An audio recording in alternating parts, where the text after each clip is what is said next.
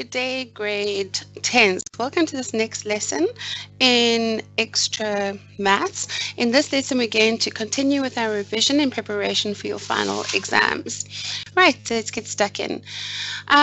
Basically, what we're doing now is looking at which expression best represents a shaded area of the following Venn diagrams. Do you agree that the shaded area is only the intersection between A and B? It's not everything in A and B, it's only the intersection. So this is going to be A intersection B.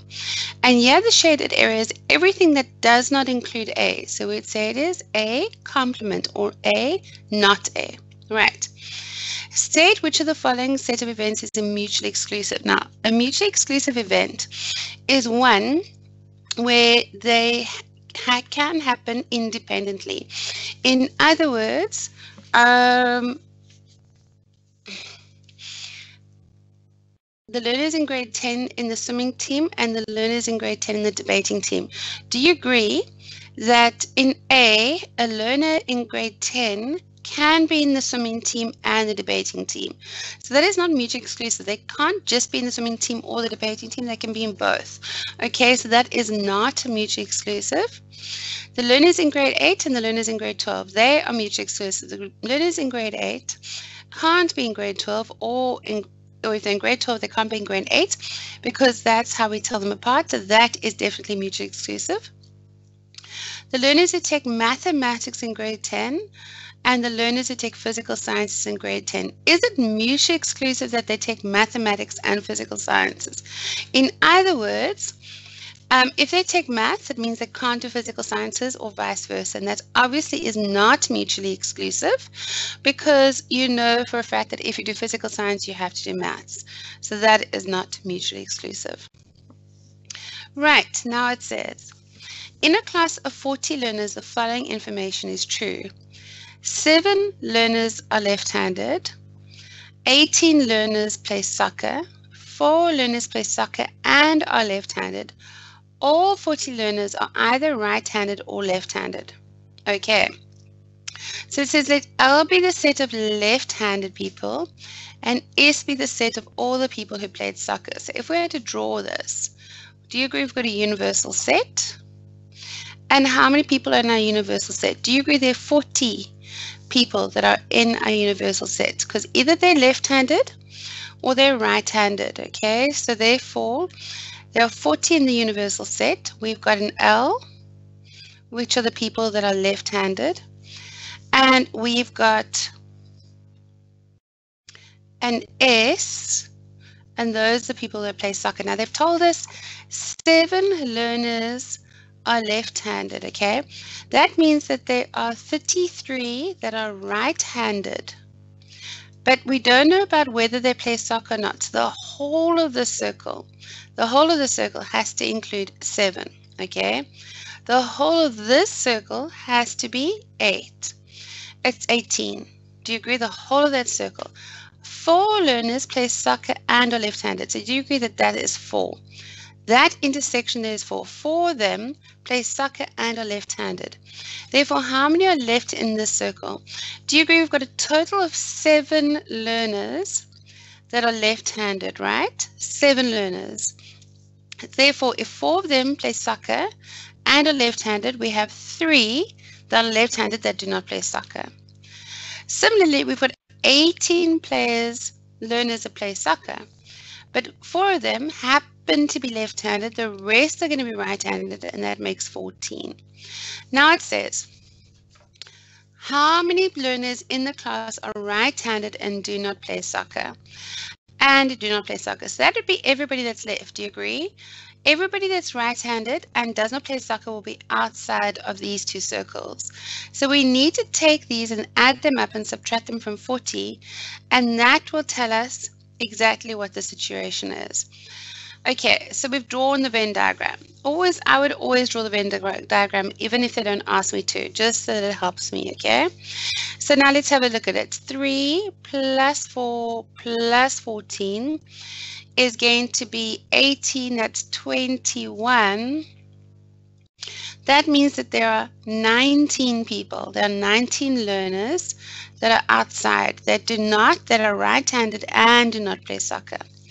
Now it says determine the probability that a learner is left-handed or plays soccer. Okay, so left-handed or is the same as adding. Okay. Okay. So in other words, they're either left-handed or they play soccer. So it's going to be all of this, which is 21 out of 40. So the probability that someone is left-handed or plays soccer is 21 out of 40. The probability that they're right-handed and play soccer is only this bit here. It's only this bit here. Okay, so therefore that is going to be 14 out of 40, which is the same as 7 out of 20. There you go. So you can see that you can quite easily, if you can quite easily draw your Venn diagram, then all the rest of the questions are very easy to solve. So you just have to practice drawing your Venn diagrams. Right, let's get back to paper 1. So this basically is a continuation now of a paper 1 exam paper. We're doing question 6. It says f of x equals 3 over x plus 1 and g of x equals minus 2x minus 4. It says sketch the graphs of f and g on the same set of axes. Okay, so obviously I don't have the facility of a ruler on this software. So I would really like to urge you guys to use a ruler and draw a beautiful graph. So this would be the x-axis and this would be the y-axis. Let's start with the g of x equals minus 2x minus 4. That is going through the y value of minus 4. So it's 1, 2, 3, 4. So it's negative 4.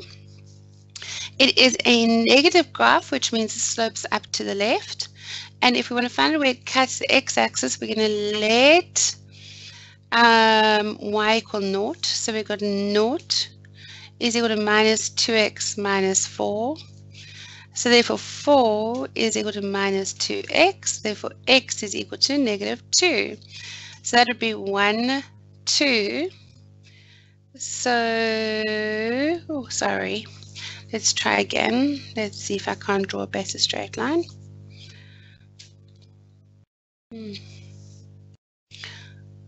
Okay, and you guys are obviously going to be using your rulers and your erasers and your pencils, and you shouldn't have such a squiggly line as I've drawn there. So this there is g of x. Okay, now we want to draw 3 over x plus 1. So what type of graph is that? First of all, do you agree it's got an asymptote at plus 1? So it's got an asymptote at x plus 1. Okay, the best way to solve for f of x is actually to substitute values in. So we're going to go x and we're going to go y and we're going to go minus 3 minus 1 0 1 3, and now what we're going to do is find the appropriate y value. So we're going to substitute it into here. So we go 3 over minus 3 plus 1. Now obviously you guys don't have to write every single one of these down. I really suggest you write a table down there to help you work out what this graph looks like. It's going to be much easier for you than to try and just plot random points. Okay, so let's have a look at it. If x is minus 3, then we've got 3 divided by minus 3, which is minus 1, plus 1, which is 0. So that is 0. When x is minus 1, we've got minus 3 plus 1, which is minus 2. When x is 0, this thing is undefined, and you just have the 1. So that is your asymptote. Okay. If x is 1, y is going to be 4, and if x is 3, y is 2. Okay, so when x is minus 3, so it's minus 1, minus 2, minus 3, y is 0. When x is minus 1, y is minus 2. So do you agree this graph does something like that? I'm not 100% sure where it touches or crosses. And please don't do what I just did. Remember that I don't have the facility of, oh, goodness gracious me. Okay, let's try again. It goes through 2 and -4. I don't have the facility of an erase and ruler on my software, so therefore my drawings are going to be a little bit rough, okay? Whereas yours aren't, okay? And then it goes up here when x is 1, y is 4, and when x is 3, y is 2. There you go. And this would be f of x. Right, done.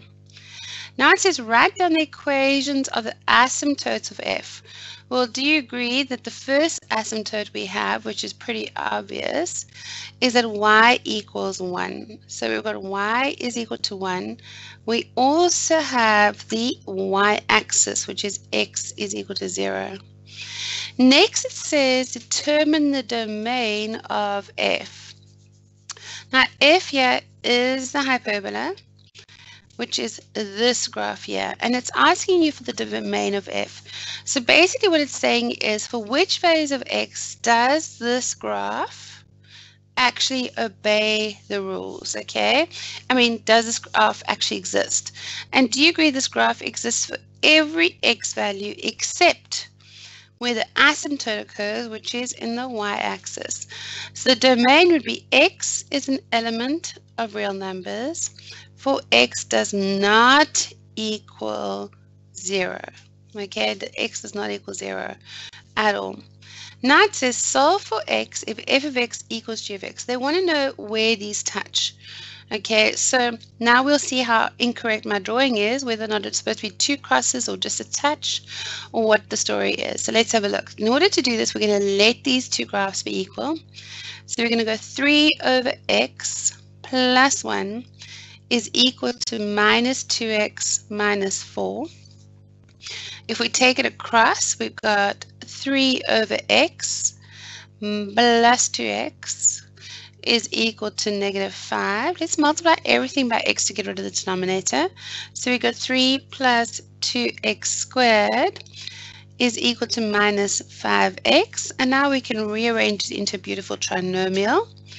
So we've got 2x squared plus 5x minus 3, plus 3, sorry, equals 0.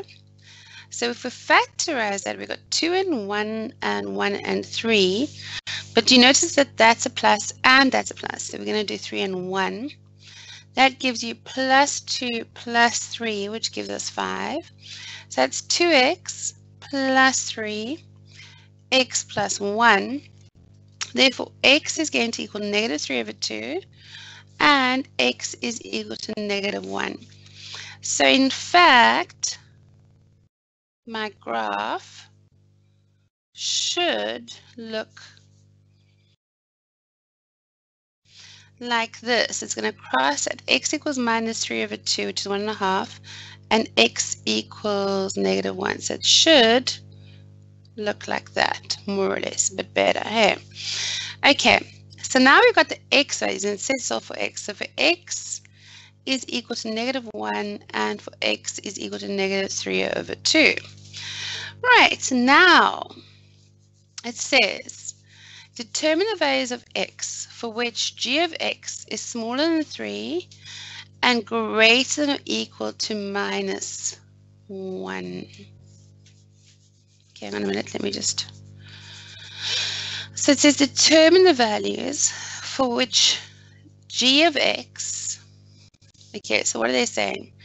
G of x is minus 2 of x minus 4. And they want to know for which values of x this whole thing will be smaller than 3 or greater than negative 1, greater than or equal to. Okay, so they don't tell you if you should use a graph or determine this algebraically. So I'm actually going to determine it algebraically. I'm going to say, fine, that means we've got this formula. 2x minus 4 is smaller than 3 and greater than or equal to minus 1. Now remember, what we do to the one side, we have to do to the other side. So If we add 4 into the middle, we have to add 4 into the right-hand side and add 4 into the left-hand side. So we've got minus 1 plus 4 is smaller than or equal to 2x, is smaller than 3 plus 4. So we've got it's plus 3 is smaller than or equal to 2x, is smaller than 7. Therefore, x is going to be smaller than 3.5 and greater than or equal to 1.5. There we go. Okay, interesting. Hey, so they're saying for which values of x is g of x, this curvy graph, between minus 1 and 3. Then it says determine the y-intercept of k if k of x is 2 times g of x. So k of x equals 2 times g of x. 2g of x. Okay, but g of x, I did it again.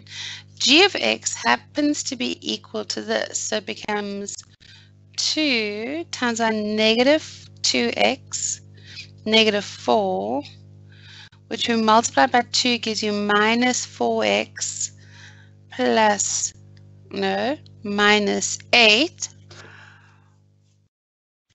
And they want to know the y-intercept. Well, the y-intercept is just going to be x is 0, y is minus 8. Now it says write down the coordinates and of the x and y intercepts of h if h is the graph of g reflected about the y-axis. H is the graph of g if reflected above the y-axis. So instead of it being a straight line coming from the left going down to the right, it is now a right-hand line. Okay, and it says write down the coordinates of the x and y intercepts of h if the graph g is reflected in the y-axis. Okay, so do we agree, by the way, that this is minus 2 and this is negative 4? We've got that.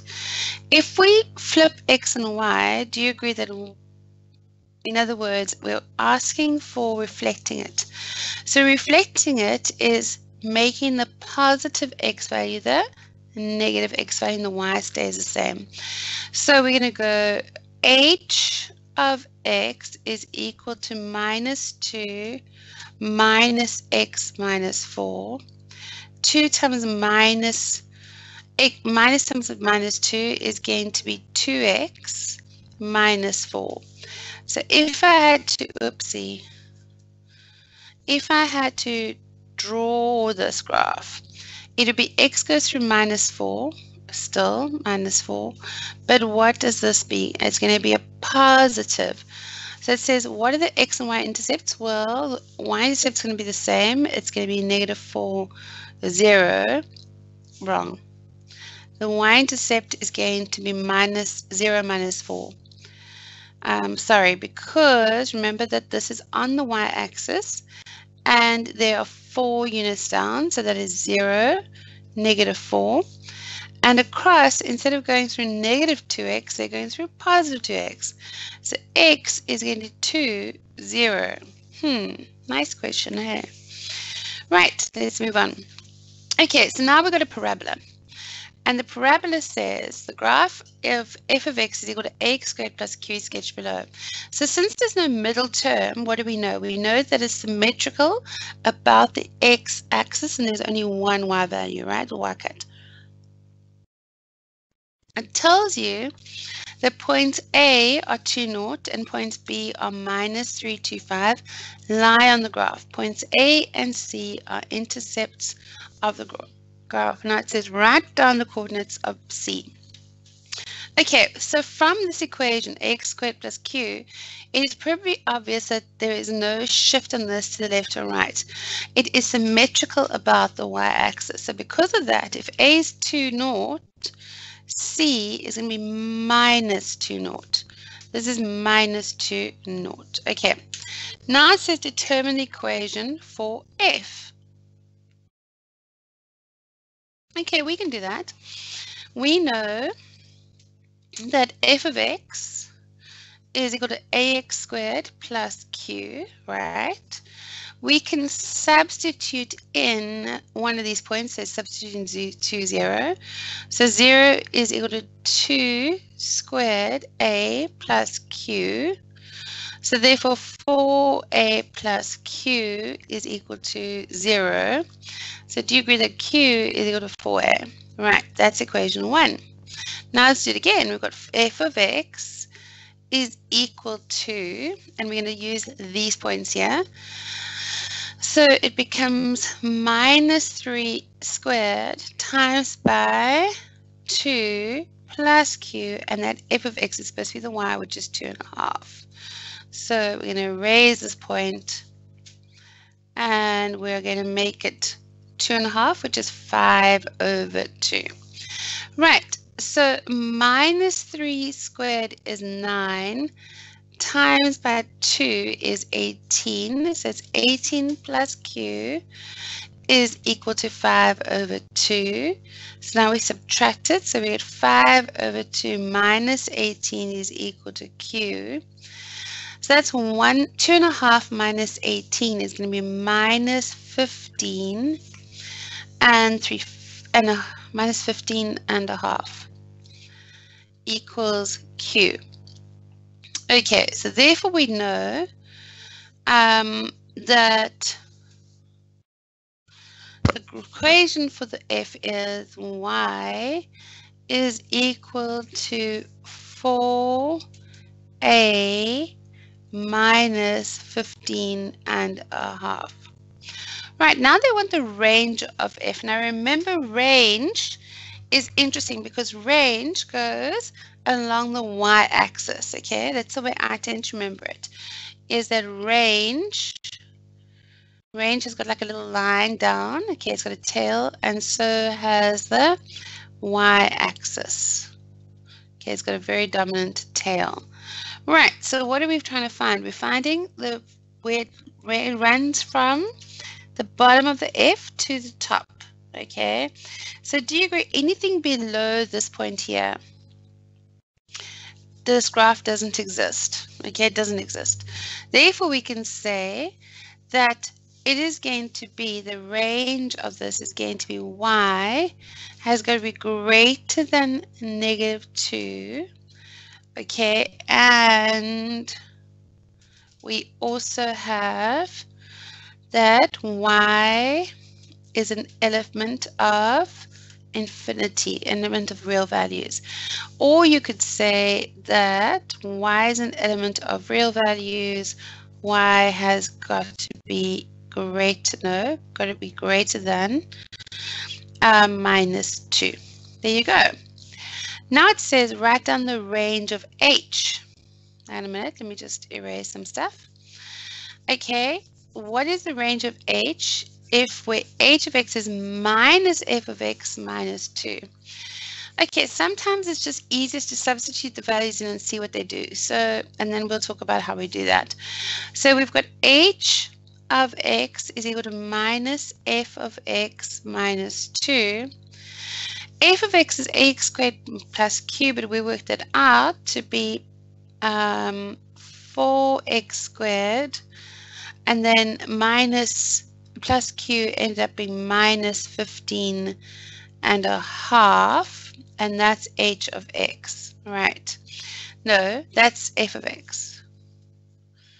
Now we want h of x. H of x is minus 4x squared minus 15 and a half minus 2, which gives you minus 4x squared plus 15 and a half, and then the minus 2, which becomes minus 4x squared minus 13 and a half. Excellent, excellent, excellent. So now the new range would be from minus 13 and a half is going to be greater than, okay, wait, let's try again. Okay, never mind. This would be that y is going to be greater than minus 13 and a half. Y is an element of real values, right? Now it says determine the equation of the exponential function g is equal to b to the x plus q, where the range is y is going to be greater than, just greater than,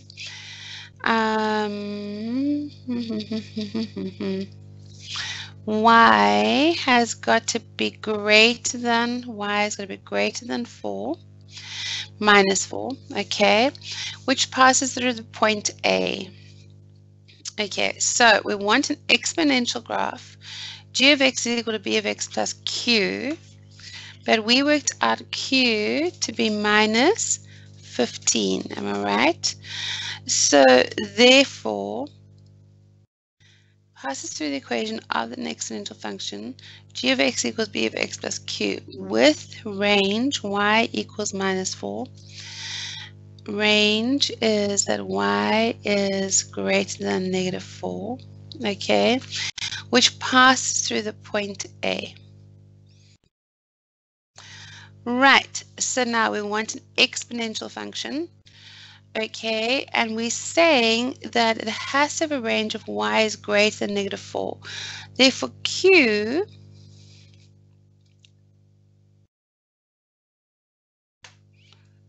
okay, and it passes to the point A. So let's do that first. Let's go y is equal to b to the x plus q.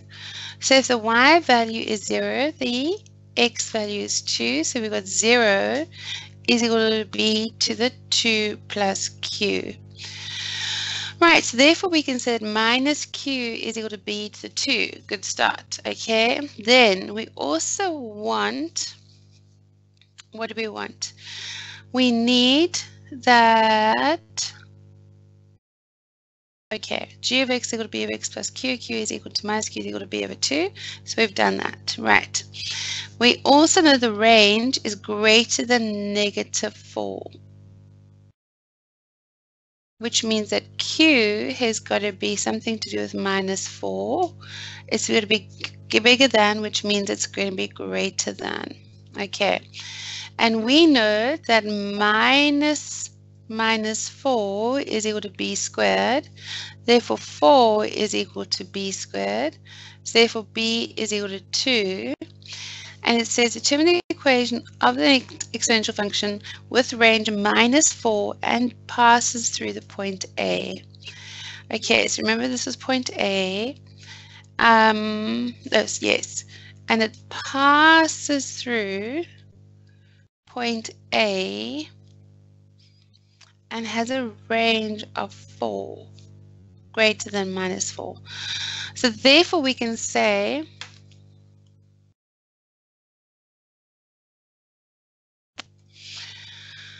the range is going to be greater than negative 4. So therefore we can say that y is greater than negative 4. Which means the equation is g of x is equal to b squared, and there's your q, is that the range has to be greater than negative 4, so it has to be, in fact, plus or minus 4. Okay, there you go. Oh, we haven't done b squared. What is b?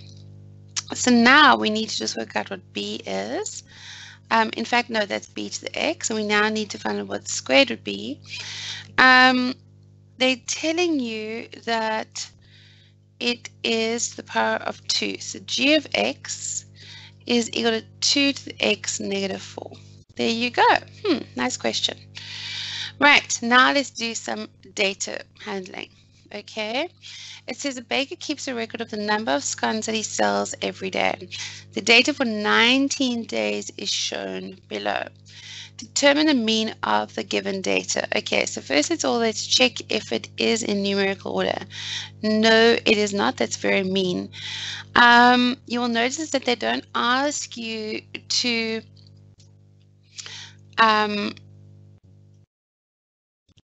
do anything bigger than that other than the mean.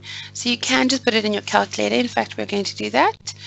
And we are going to add it up and divide by the number 19.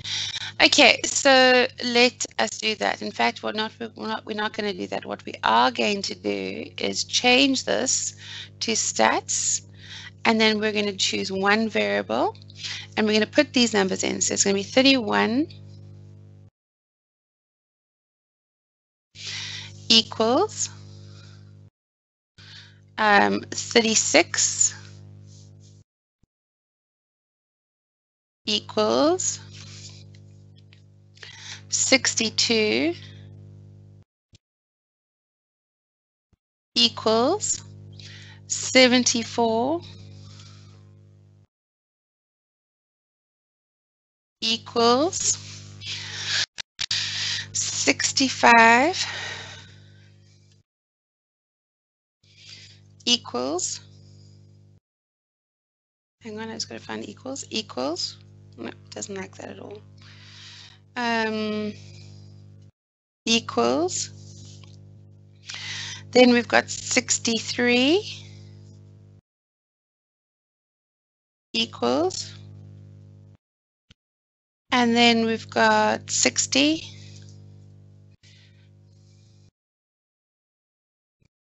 equals, and then we've got 34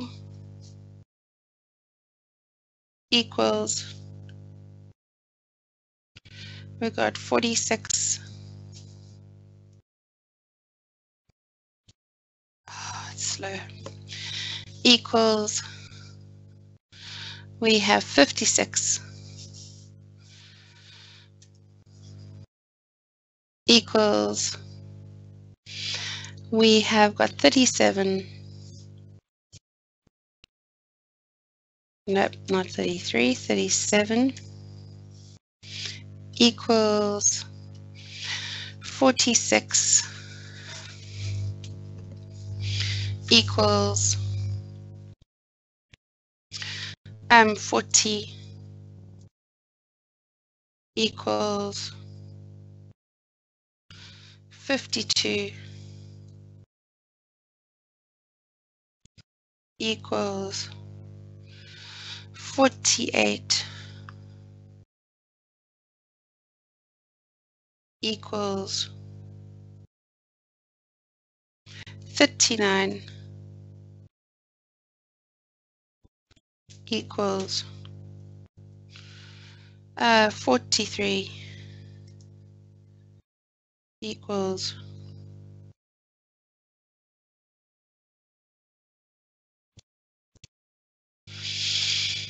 where was I? 31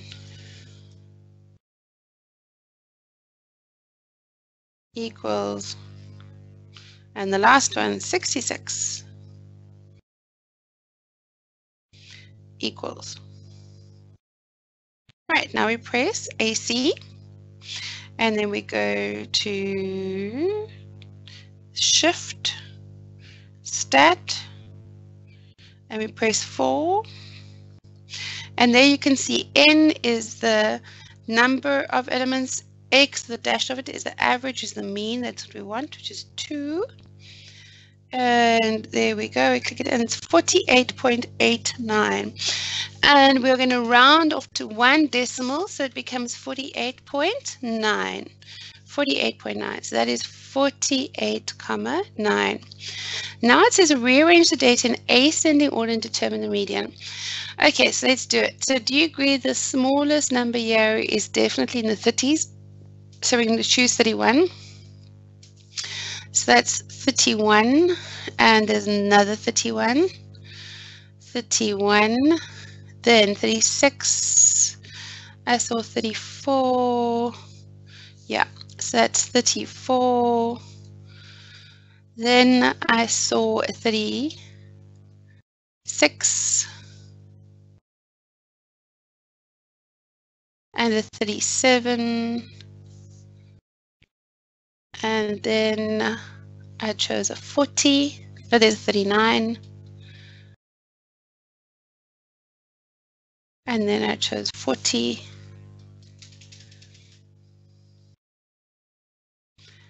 and then 43, oh, that was close, 43, 46. One of them, here's the other one, 46. 48.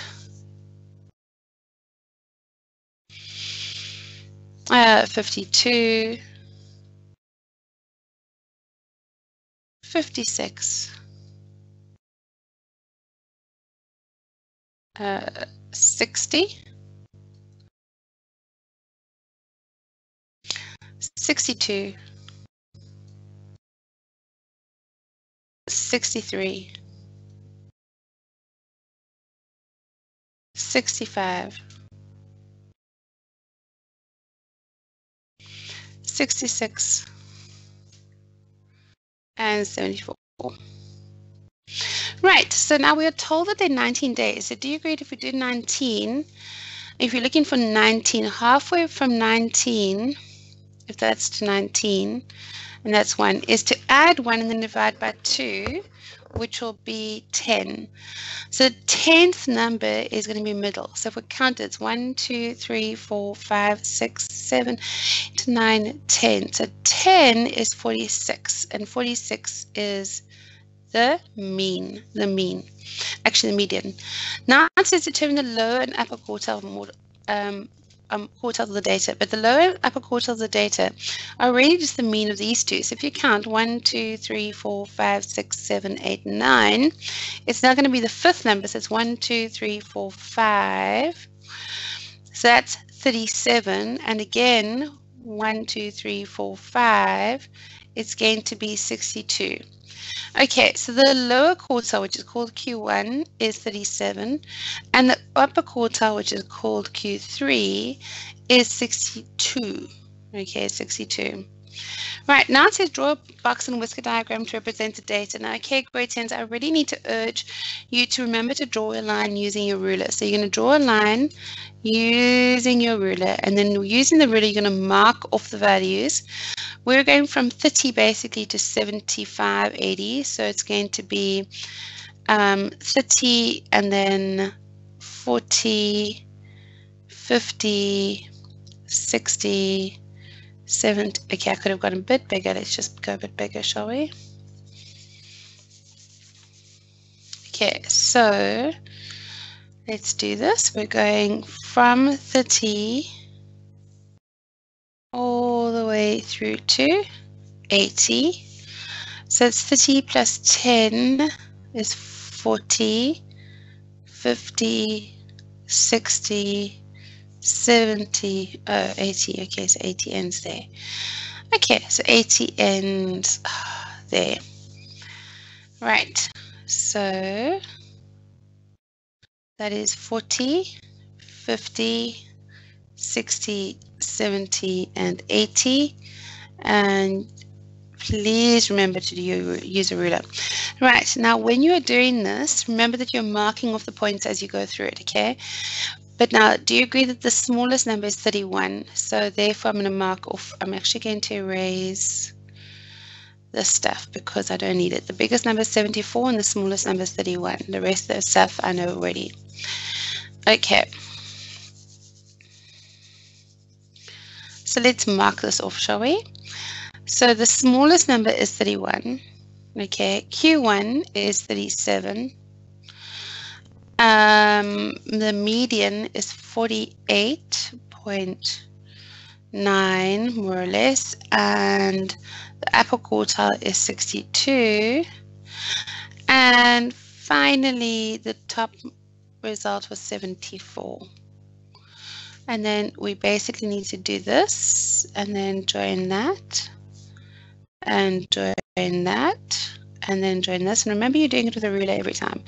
Okay, so this would be the lower value. This is Q1, this is Q2, this is Q3, and this is the upper value or your upper limit. Okay, and from this you can see it's just slightly skewed to the right because we seem to have more data on the right hand side than the left hand side. Right, guys, we're going to stop there. We will carry on with doing this modal class and everything else in the next lesson, which will be on Wednesday. Have a great week. Cheers.